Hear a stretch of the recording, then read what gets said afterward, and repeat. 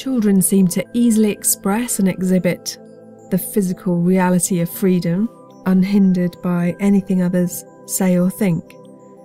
And then as they grow through adolescence into adulthood, they slowly seem to lose that freedom of expression.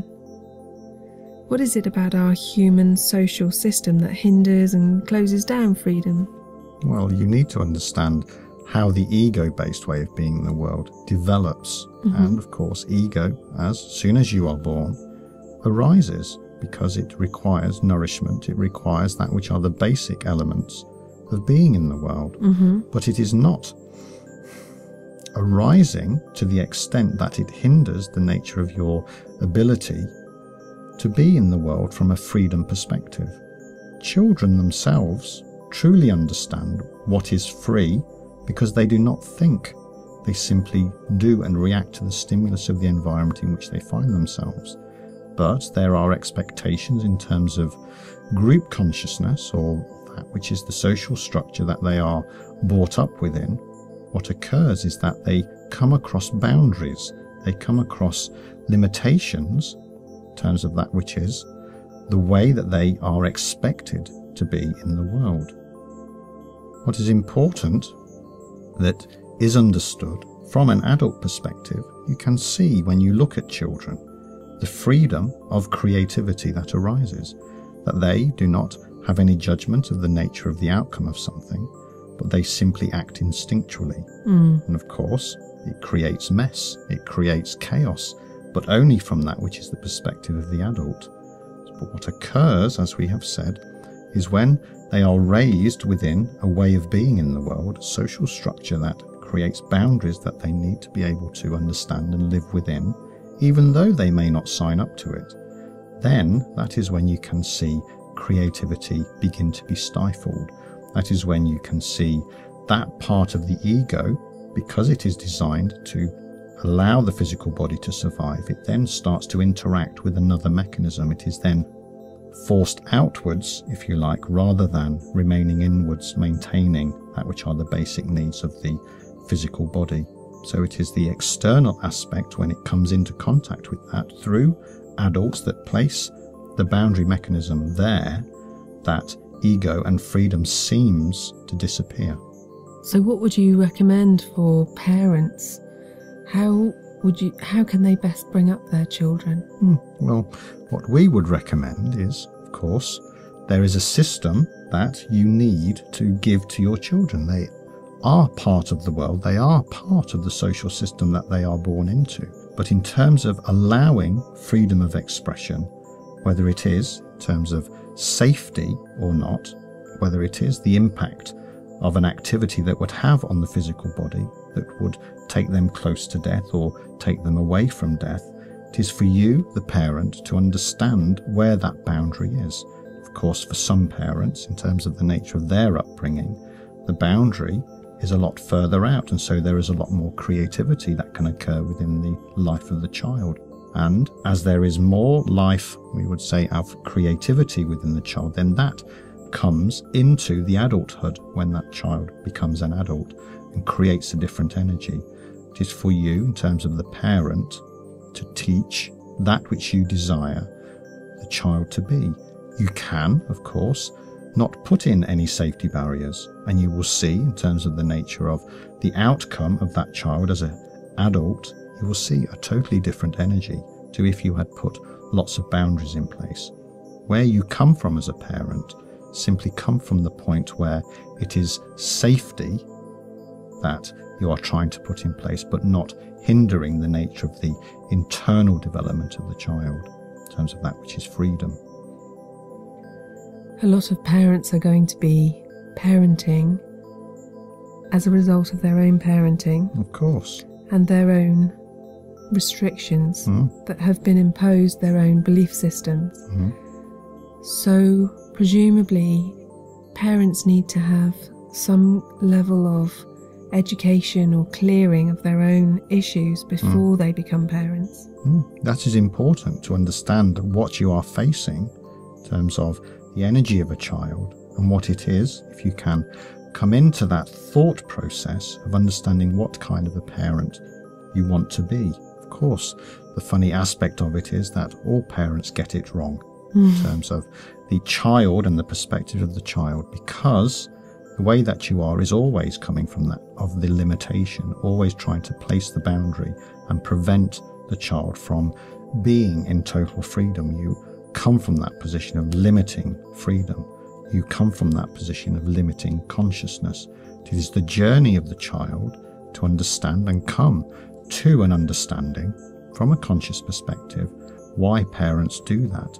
And as a child, no child is going to understand the nature of that which is safety, because it is not within the energy, it's not within the need for freedom to understand why a limitation is important.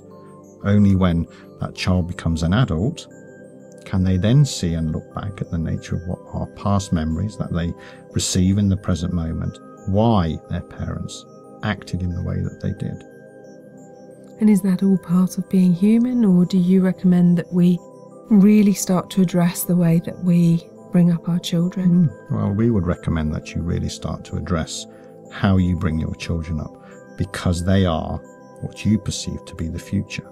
They are the energies that are coming into this place, and in terms of how you, as a set of parents or a set of adults, create the world in which they arrive, then you impact immediately the nature of their vibrational frequency.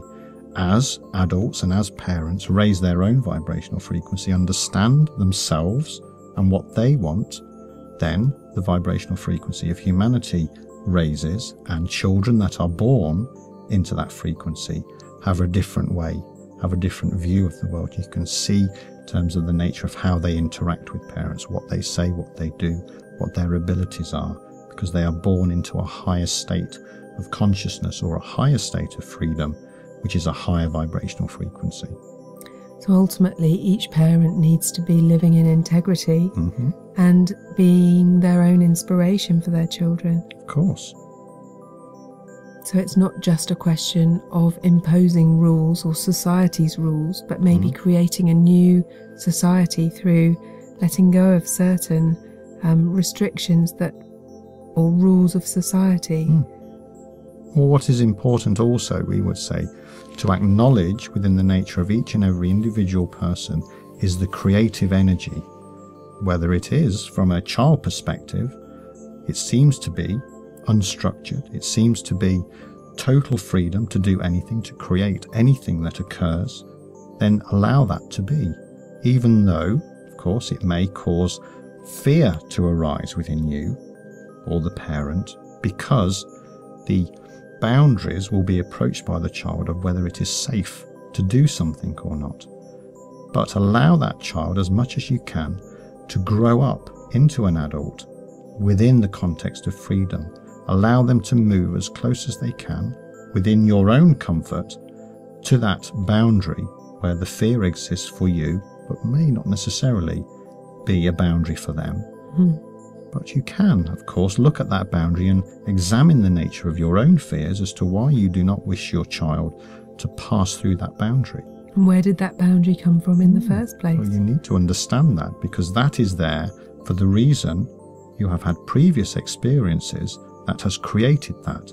And there, of course, as we always say, arises a fear. The fear is the boundary.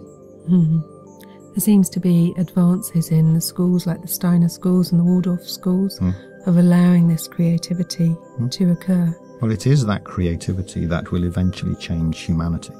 Are there countries that are bringing their children up in this way that we could look to for inspiration?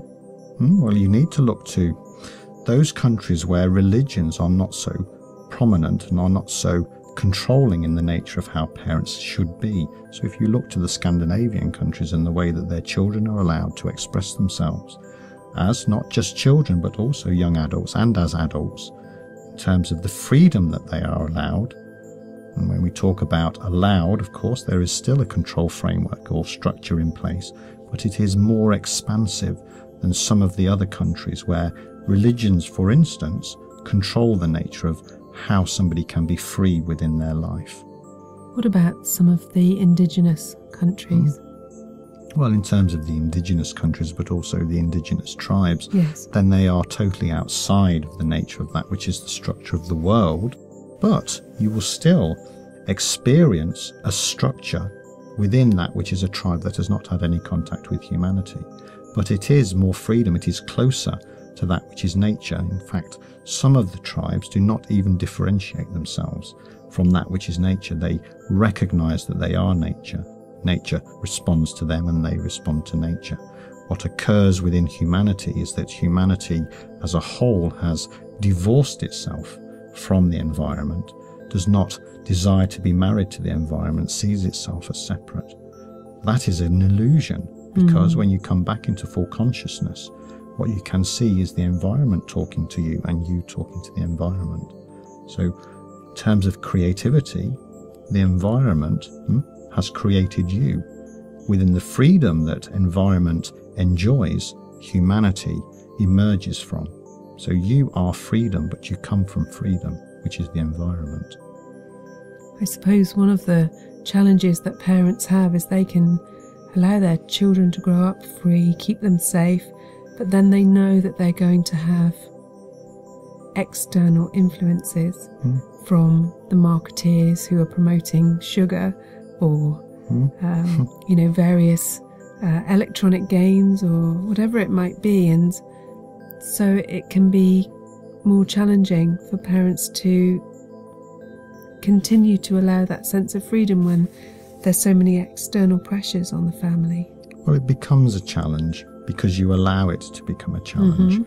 If you are not in fear, if you are non-judgmental, then you will be able to push back those boundaries. You will be able to give your children that experience which is free from the pressure of being a particular child in humanity or being a particular young adult in humanity. The expression of freedom is key, as we have said, to the emergence of a new way of being for humanity. Thank you. You're welcome.